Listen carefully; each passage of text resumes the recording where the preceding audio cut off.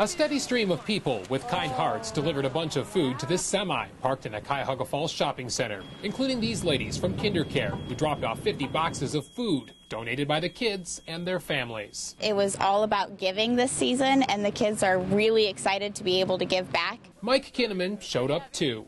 Peanut butter, about 16 pounds of peanut butter. Not only giving food, but $100 on behalf of his friends as a Christmas gift.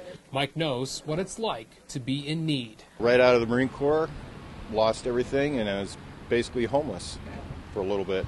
That was 27 years ago. Mike got back on his feet, has a good job now. When he heard about a Radiothon food drive called Long Haul Against Hunger, he decided to chip in. It makes me feel good, and makes me feel good to give a good Christmas gift also. It's not just Akron. No. It's not just Canton. It's the whole area. It is. The Akron Canton Food Bank hopes to top more than $60,000 in donations, not including all of that food that keeps coming. Graham crackers, always a wonderful thing. Cheez-Its. And is desperately needed. We are like a bucket brigade on a 5-alarm fire. So the food bank is about emergency help. Laura says the food bank is seeing more families in crisis mode. The donations reduce stress, as many won't have to worry about putting food on the table. This is food that can go right back out. We don't have to source it. We don't have to buy it. Many, like Mike, left the event happy. They're helping the hungry. Whether or not you're homeless, it makes you feel good.